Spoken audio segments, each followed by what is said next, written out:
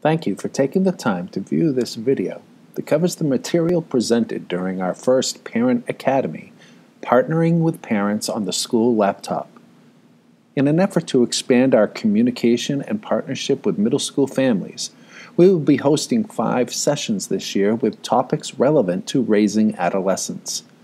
Keep an eye out for Dr. Otto's Principals Update for more information on days and times and topics.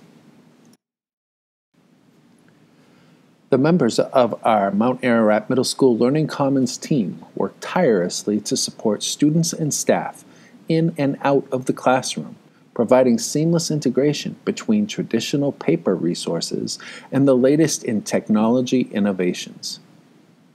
This first Parent Academy was presented by our Assistant Principal, Megan Hayes-Teague, Karen Silverman, our Learning Commons Media Specialist, and myself, Ryan Palmer, the Secondary Technology Integrator.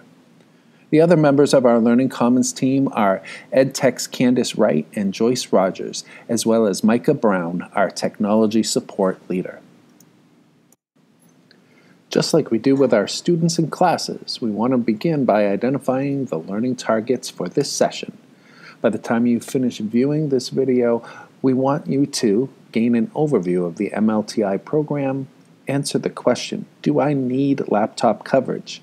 Understand the new take-home protocol, be familiar with the MAMS laptop SOPs, and view some best practices for laptop supervision at home. What is MLTI? Maine Learning Technology Initiative started with state-owned or issued laptops for all 7th and 8th grade Maine students. In 2002, Maine became the first state in the nation to provide a personal computing device to all 7th and 8th grade students and their teachers. This initiative also provided software, wireless networks, technology support, and professional development with the goal of providing access to technology-enhanced educational experiences for all students. In the beginning of MLTI, most homes did not have a device that could access the internet. It was even encouraged that parents use the device issued to the student themselves. Laptop coverage is not just for students who take the laptop home. It is highly recommended even if you choose to have your student's device stay at school, because accidents can happen at school as well. Damaged machines will need to be repaired before we turn them back into the state when this round of MLTI is completed. When we do so, they need to be in good working order and free of visible damage. A new paradigm. MAMS is not requiring laptops to go home. When MLTI began, it was a revolutionary program. By putting laptops in the hands of 7th and 8th grade students, we can ensure technology access to tens of thousands of families who otherwise might not have had the opportunity. But times have changed. With smartphones, tablets, and lower cost of access for computers, we at the middle school were getting frequent feedback that the school laptop was creating a battle that not all families wanted to fight. More than anything, we want to partner with families, not create another hassle. So we began looking for ways that we could empower parents to have more input into the decision about whether or not the school laptops should go home. If you are watching this video, we assume you are the parent of a 7th or 8th grader. If you are the parent of a 6th grade student, then you should know that the Chromebooks always stay at school. This practice will not change. But for 7th and 8th grade parents, we have used the opposite version of this in the past, which was that it went home unless parents requested otherwise. This year we're flipping the script a little bit. We are saying that laptops do not go home unless you request that they do. It is absolutely no problem for you to request that the laptop go home. You can make this request simply by filling out the form that we will talk about in a few minutes. We wanted parents to feel that they had more power in that decision. So instead of your child saying that they have to have their laptop at home and that the school is making them take it home, you need to say, yes, sure, we want it to come home. You may choose to say, no, we have other devices that will do the same job at home, or we want to limit our child's technology use at home. So again, we are trying to help parents feel like they have a say versus the school requiring that the device go home. In terms of the new protocol, you opt in. So instead of opting out, like you may have in the past, you opt in. You can change your mind at any time. So if you decide at the beginning of the year that you're not interested in it coming home, but later on you change your mind, you can contact the school and we can flip that around. Or the opposite. You can say, okay, we're going to opt in and bring it home. But then it starts to become a nuisance at your home. You can contact the school and opt out of it coming home. So we want you to feel like you have more say in whether the device comes home or not. In the early years of MLTI, parents such as yourselves were required to attend an informational meeting about the laptop devices before their child was allowed to take the device home. This is no longer the case, so viewing this video or attending an informational meeting is not a requirement. Let's shift gears a little bit and look at coverage and a timeline of dates which you and your student will want to pay close attention to. We cannot stress enough that whether you are taking coverage or not, whether you are opting to take the laptop home or not, we must have the coverage form signed and returned to the school. Parents must return the laptop coverage form by September 23rd, regardless of whether you are opting for coverage or not. If you wish to have coverage but are not prepared to pay the premium at this time, you must still return the form by the 23rd. You'll be billed for the premium in Infinite Campus. If you do not wish to have coverage and wish to pay for repairs to the device on your own, you too must also return the form by September 23rd. If you have billing questions or there is some sort of financial hardship in your home, you should contact Mrs. Hayes Teague or Dr. Otto. Many students are already asking, where is the form? How do I take my laptop home? When can I take my laptop home? Can I have my parents sign it so I can take it home? The truth is, the form has not been created just yet. As soon as it is created and available, we will let students know. Students, in fact, will be in charge of finding the form and bringing it home and returning it to school. We think that it would be a good way for them to work on responsibility. So students need to pick up the form and be in charge of its return. We will let them know when it is ready. We encourage you to have a conversation with your student when they bring this form home. This is the perfect time for you to discuss with them how and when they will use the device when it is at home. You should discuss things like safety, storage, and charging of the device, as well as where they are allowed to use the device while it is at your home. Both parents and students will sign the form, hopefully after you have this discussion. Take-home forms will need to be returned to the school by October 4th. We are planning right now that students will be able to take the device home after the Indigenous Peoples Day holiday. Please remember that parents can change their mind about opting in or out of the device coming home. If you initially decide to opt in and then later find yourself struggling with your student, you may contact the school and let them know that you wish to not have the device come home. On the other hand, if you have initially opted out and then are discovering that it would be much more helpful for your student to bring the device home, you could simply let the school know that you wish to opt in. Probably the best means of communication with the school in regards to opting in or out of laptop take-home privileges would be the student's homeroom teacher. At this time, we are looking at a possible date of laptops going home of October 15th. For the last couple of years, during our longer winter and spring breaks, we have implemented a program called Laptops Unplugged, which is very popular with parents and teachers, but not quite so popular with the students. But we think it's very successful when we have not allowed the laptop devices to go home during the longer breaks. Not only will the Laptops Unplugged program continue during breaks, but all laptop devices will be disabled between 10 p.m. and 6 a.m. every single night. So even if you opt in to have your child's laptop come home, they will not be able to stay up until 3 a.m. on their school device. This will hopefully become a game changer. You should know that here at school, we let students know our expectations around the laptop use before we give them their devices. New this year have been the addition of little stickers on every device near the keyboard. This sticker contains a list of our MAMS laptop SOPs, which are our standard operating procedures. This way, students can be reminded constantly about our expectations and use of these tools. We start with no liquid or food. Liquid and food that enters the device causes damage that cannot be simply repaired, but rather requires a complete replacement of the device. This can be very costly. Accidents involving liquid or food are preventable simply by not using the device when liquid or food is nearby. Laptops should always be carried in a closed case.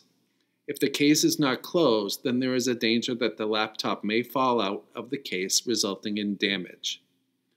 A laptop should never be picked up or carried by its screen.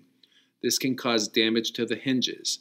Instead, the laptop should be closed and carried with 2 hands and care as they move from place to place with the device.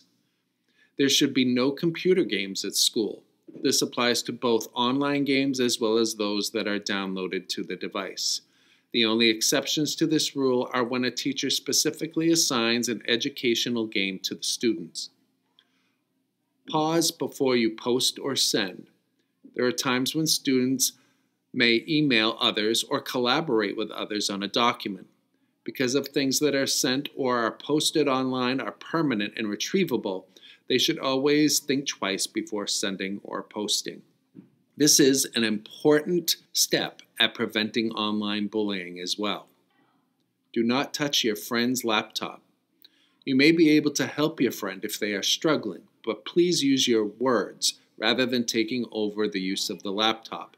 If something were to happen to your friend's laptop while you were using it, it would be difficult to determine who was responsible for the device when it broke. You should also never leave your laptop unattended or outside after school. Always know where your laptop is at all times. If you are involved with sports or clubs after school, your device should be placed in your locker. Let's take a look now at best practices at laptop use while at home. This image, while it is very funny, helps to illustrate that parents are the ones in charge when it comes to the use of a Wi-Fi network at home.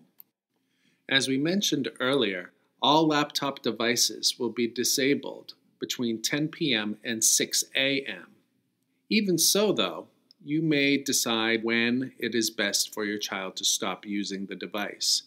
So you do have the possibility of changing the password to your Wi-Fi router, or simply unplugging the Wi-Fi router and placing it in your own room.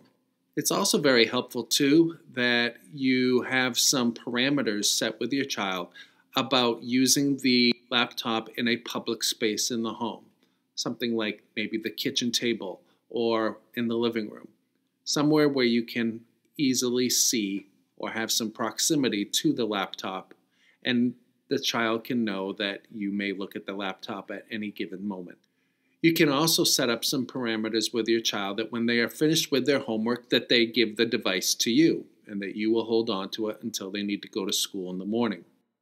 One strategy that would be really important for all parents and teachers is to have the student to share their password with their parents.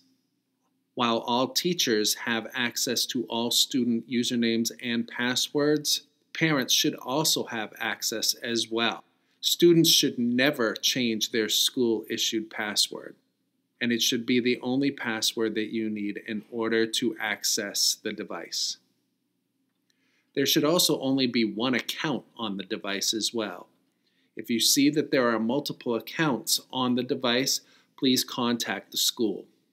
This is also a great time for you to discuss social media and safety with your student.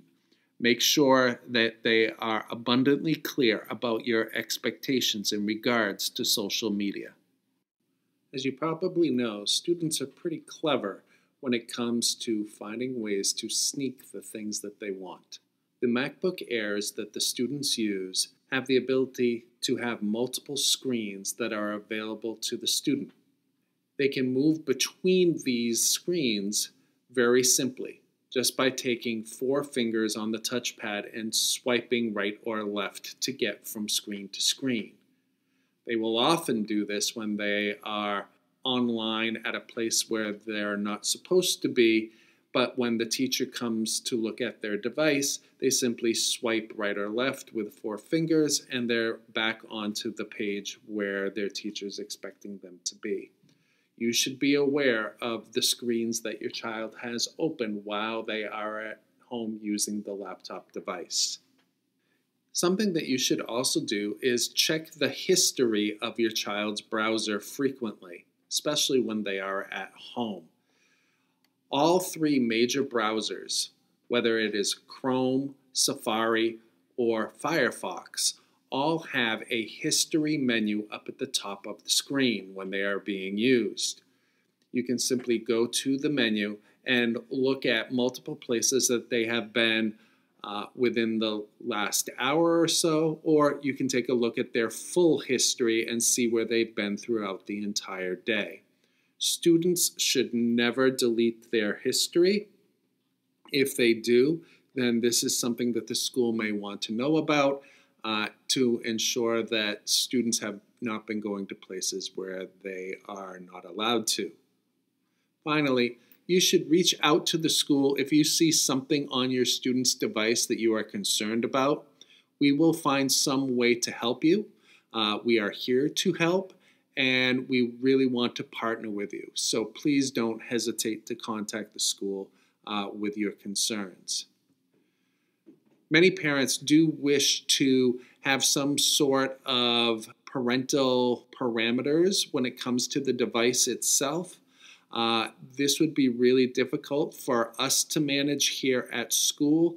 So if you are looking to have some sort of filter on your network at home, then it is best for you to contact your internet service provider, and they will be happy to provide you with some help on creating those filters.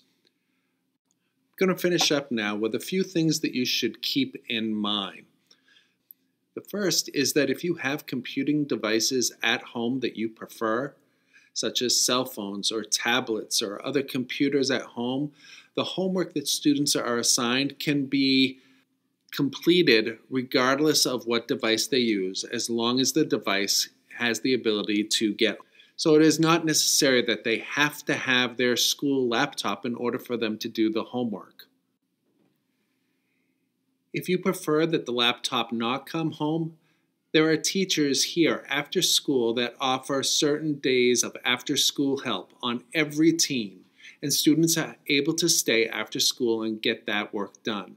There is not a substantial amount of homework that requires the machines, so the amount that is can easily be done after school and coordinated with your students' team and teachers to stay after and get it done here. So again, if you're not looking to have that battle at home, it's true that they can stay after school and do it here and then not take that device home with them. And finally, regardless of whether you decide to opt in or opt out of having your child take the device home, you can always change your mind later on. This is the end of our first Parent Academy video. We hope that you do take part in our future Parent Academy activities. Our next Parent Academy should be about the apps that students use, whether it is online or on their phone. We hope that you decide to attend future Parent Academy sessions. Thank you for watching.